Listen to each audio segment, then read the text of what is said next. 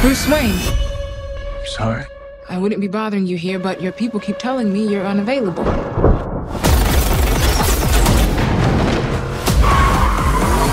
You know, you really could be doing more for this city. Your family has a history of philanthropy, but as far as I can tell, you're not doing anything.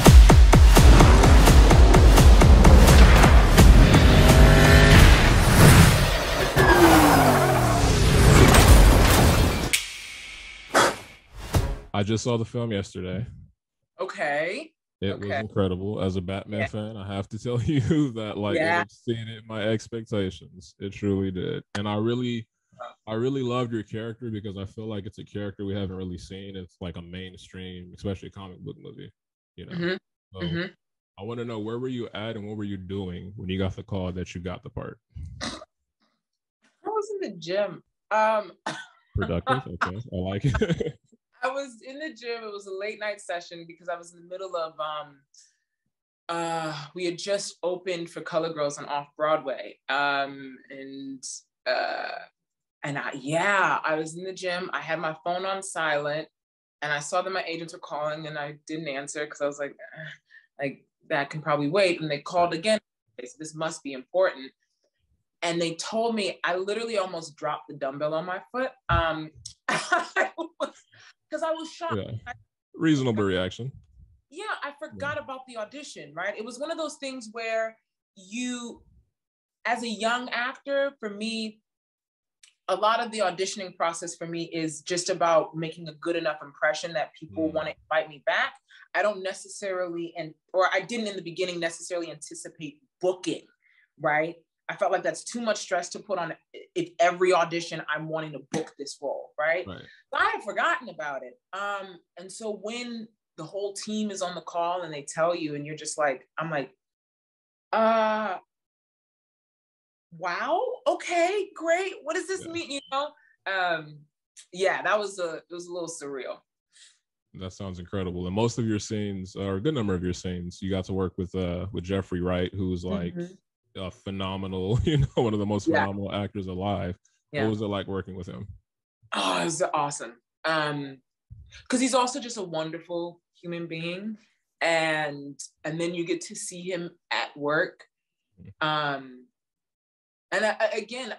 Because this was my first major big feature film, I'm still learning on the job. So I'm watching how an expert works right on set and how he relates to the camera and what he's bringing. And that just fed a lot of what I wanted to bring and how I wanted to relate. And I had the pleasure to be able to watch him.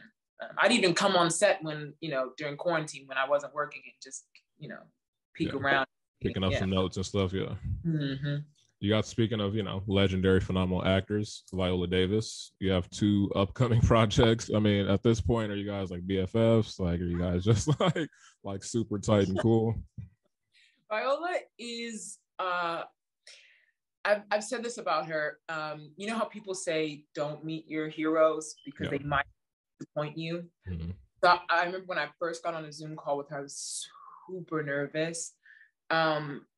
And she is just everything that she ever presents herself to be. There's no facade, there's no none of it, right? And the other amazing thing is I didn't feel like I was being spoken down to, right? I feel like oftentimes there is naturally a hierarchy, right, within the industry. And as a young actor, I will welcome any advice or conversation, but she just always treated me like a peer.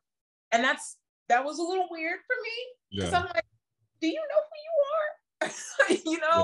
are?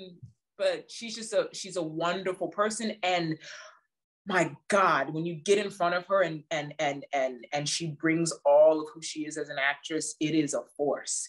You got to be, 10 toes strong to be able to take that. That's happy to hear. I'm happy to hear that she is, as lovely as she seems. So that's great. So, being cast in a superhero project comes with like a lot of kind of toxic fandom and stuff like that, and a lot of negative people saying a lot of negative things online. Did you have to deal with any of that when your casting was announced? Laugh. I don't know if that's I don't know. I have a weird sense of humor, but I just found it funny, you know, because like, if that's what upsets you in life, yeah, okay, you know, like there's bigger things to worry about. Yeah. Like some of the funnier things that I would see is when there was suspicion about who my character was, right? And people were throwing all different things on it before they ever announced that I was a new character and I was playing the mayoral candidate. And you're just seeing why people were upset about stuff. You're just like, wow, all right. That's you. I don't know what to say, you know. So me and my family, we would laugh about it in the corner. Well, that's good. At least you have a sense of humor about it, because you know I know it does get pretty toxic. So no, I don't know them personally, so it's like it can't. Well, that's great. What kind of pressure did you feel? I mean, Michelle Obama. Like, what kind of pressure is that? Like, it's just speaking it. I feel pressure, kind of, you know, just thinking of it. So, how did you prepare, and what was that process like? I scoured through her book, Becoming. I mean, like, if I showed you right now, it's sitting up on my bookshelf, and it's just notes after notes, right? Because this is someone that is so beloved by so many, including myself. And, you know, Viola even talked about, like, you can't mess her up. Like, you cannot. And I'm still nervous about it when it finally comes out. But I would scour her book because I wanted to really get to the core of who she is. And also, Michelle, when she wrote her book, there's no sense that she was ever deceiving anyone. So it felt like she offered up so much of herself that I was able to really start to connect some dots and relate to her. So yeah, that was a gift to work on that. I feel like, you know, and talking to you as well, you have such like a lovely spirit.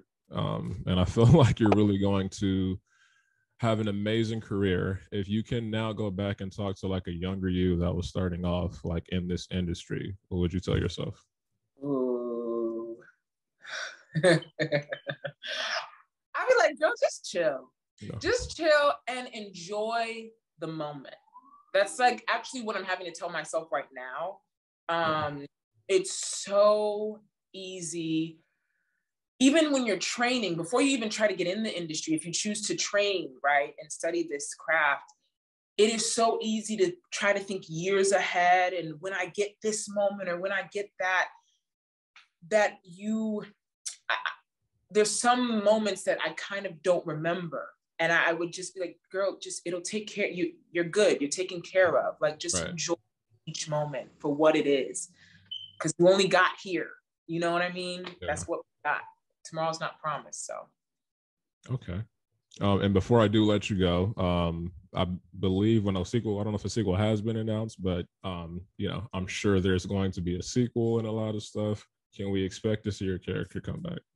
Hey, man, when they announce it, you and I will be the first to know.